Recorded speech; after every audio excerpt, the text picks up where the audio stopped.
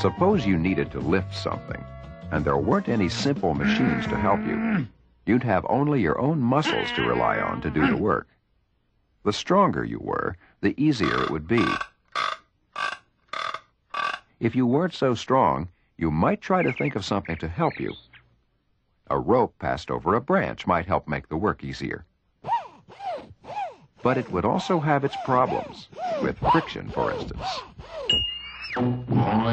To solve this problem, you might think of using a wheel, one with a groove in it, mounted so it can turn, and so you can hang it from something. When a rope is passed over this, it can move with much less friction than it can scraping over a branch. The groove in the wheel keeps the rope from slipping off. The whole arrangement, the wheel and the rope that goes over it, is called a pulley. Pulleys are simple machines that help people do work. This one is a fixed pulley because it stays in one place as you use it. How does a fixed pulley make lifting things easier? Suppose you attach a weight or a load here. A pull down on your end of the rope causes a pull up on the other end. You apply a force in one place, and that produces a force in another place to lift a load. The amount of force you apply is the same as the force that acts on the load. If the load weighs 25 pounds, then you have to pull down with a force of 25 pounds in order to lift it. And if it weighs 50 pounds, you have to pull down with 50 pounds of force, the same amount of force you'd need to lift the load without the pulley.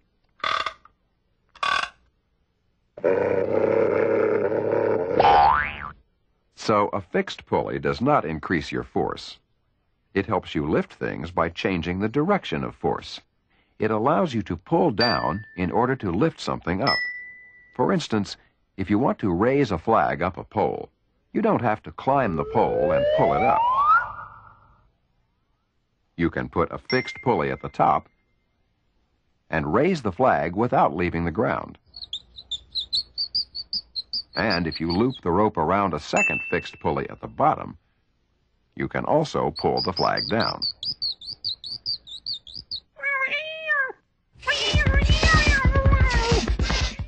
If you lift something by pulling it up, only your muscles do the work. But when you pull down, your own weight can help you. Using your own weight as a force, you can raise something that weighs less than you do, but not something that weighs more. But with a pulley, you don't have to use only your own weight. Suppose you want to lift something that weighs 100 pounds. You could hang another weight, a counterweight, on your end of the rope. If the counterweight weighs 90 pounds, that wouldn't lift the load. But all you'd have to supply is the difference, 10 pounds of force, and you could lift it. Fixed pulleys and counterweights are often used in lifting machines, like elevators. Counterweights sometimes make lifting easier, but there can be a big problem with them, especially if they're heavy. In order to use them, you first have to lift them to hang them in place. If you're not strong enough to do that, you still have the same problem as before, how to lift heavy things. To make that really easy, fixed pulleys aren't enough. You also need a different kind of pulley, a movable pulley. It's called that because it moves with the load.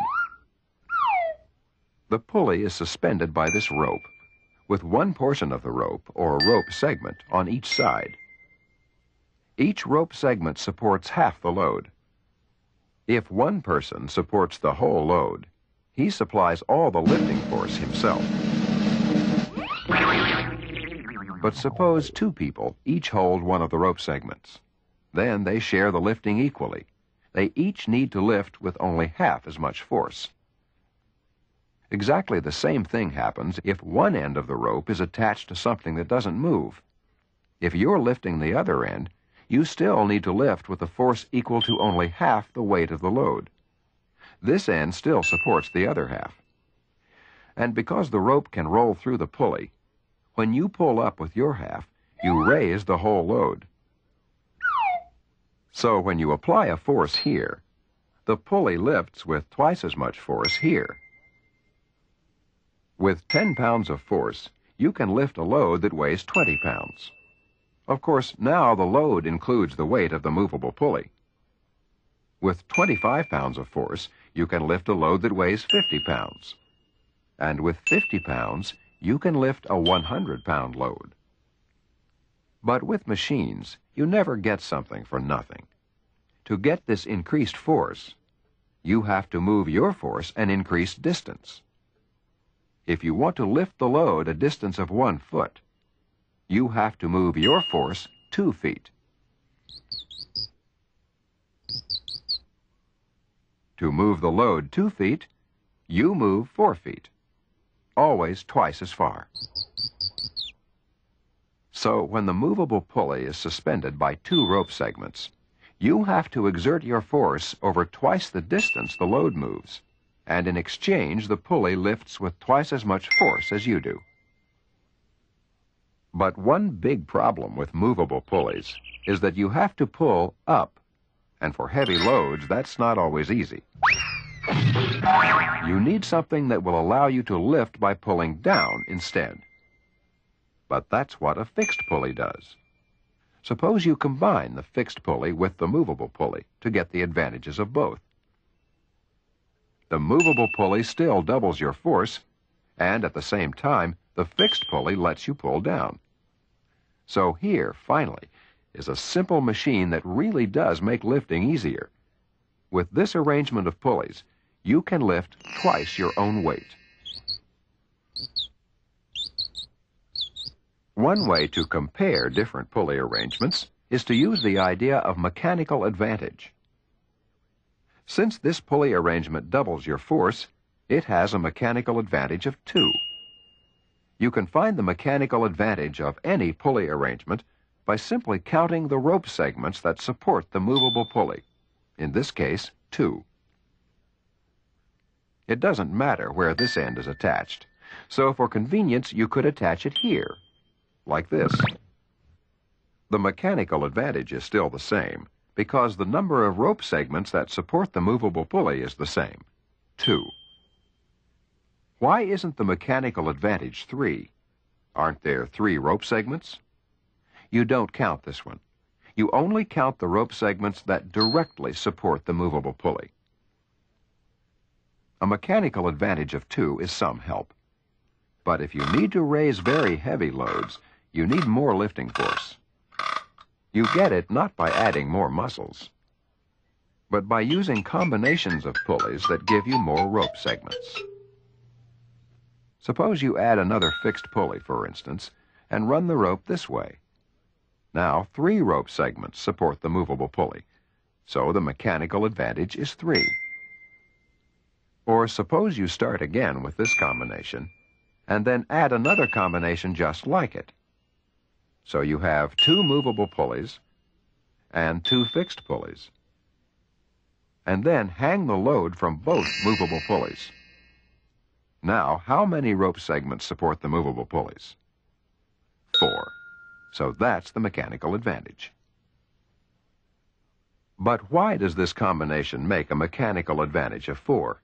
How does this work? Let's imagine that you and 3 other people were each holding a segment of the rope.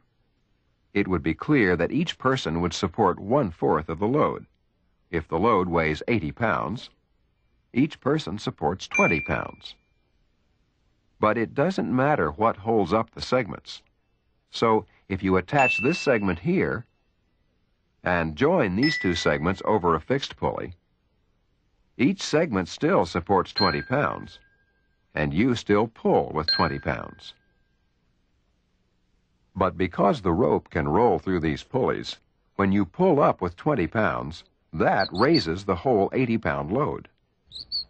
The pulley system multiplies your force by 4, so 4 is the mechanical advantage. To make things even easier, you can add another fixed pulley. So you can still apply your force to this rope, but now you can do it by pulling down with 20 pounds. The movable pulleys are still supported by the same number of rope segments. so the mechanical advantage is still the same. The pulley system still multiplies your force by 4. And in exchange, you have to exert your force 4 times the distance that the load moves. You trade distance to get force. Now, suppose you arrange these pulleys in a much more compact way. You can put these 2 pulleys next to each other on the same axle. The same with these 2. The pulleys still work the same way, and the mechanical advantage is still 4. This device is called a block. This is another block. The whole system, pulleys, blocks, and ropes, is called a block and tackle. The more pulleys and rope segments in a block and tackle, the greater the mechanical advantage, and the heavier the loads you can lift.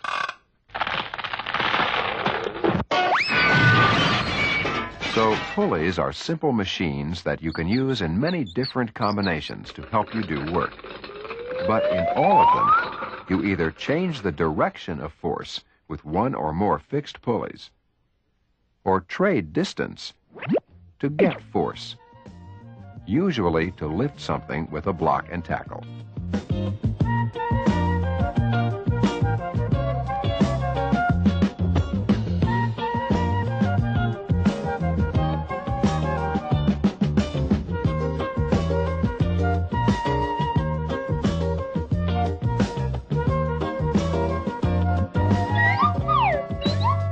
Oh, no.